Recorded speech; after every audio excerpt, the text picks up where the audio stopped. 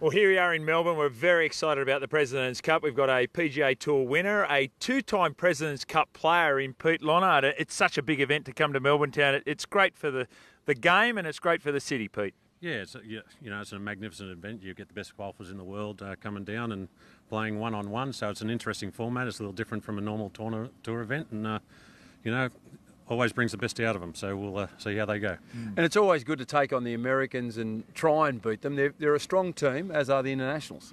Yeah, the last few years, the two Presidents' Cups I played in, I think we had a tie and we got dusted in the last one at Washington. So, it's one of those games, one-on-one. I suppose on paper they're probably a better team, but one-on-one, anything can happen, match play, and they play foursomes, which is a bit of a crazy game as well. What's it like when they come together? It's an individual sport, but then all of a sudden you get in this team environment. What's it like in the camp?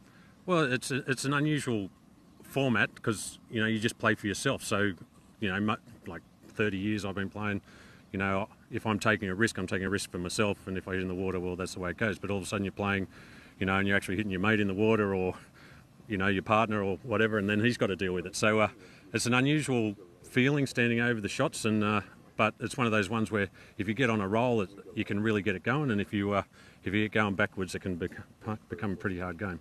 You mentioned the tie that you're involved in. There's only been one win for the internationals, and that was here at Royal Melbourne. Does the course bring them back into it for this year's event?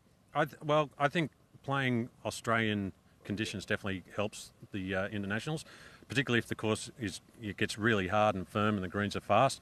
And of course, if you get a couple of northerlies and southerlies, Melbourne can throw up anything. So it can be. You can play a northerly one day, southerly the next day. Course plays totally different clubs. So the guys that have played here more often will probably get the benefit of the green. Everyone here in Australia is excited because Tiger Woods is down under. Do you think it was the right decision, Tiger? Given that he's captain of the US team, deciding that he'd play as well. Yeah, to be honest, if I was a captain and I could pick Tiger, you'd be a pretty crazy person not to pick him. So, I got no problem with him picking himself. I think, nowadays they have captains and vice captains and, so realistically, he can leave all that picking players and teams and they sort of pick themselves really, but, to look after the team side of it and he can just go play golf. I think it's, he's an inspiration to the game, the way he's come back, and if he gets it going, the team can run off the back of him and off they go. Great memories for you for President's Cup, a great time in your career, and fantastic to have you here with us for this year's edition for the President's Cup, Pete. Enjoy.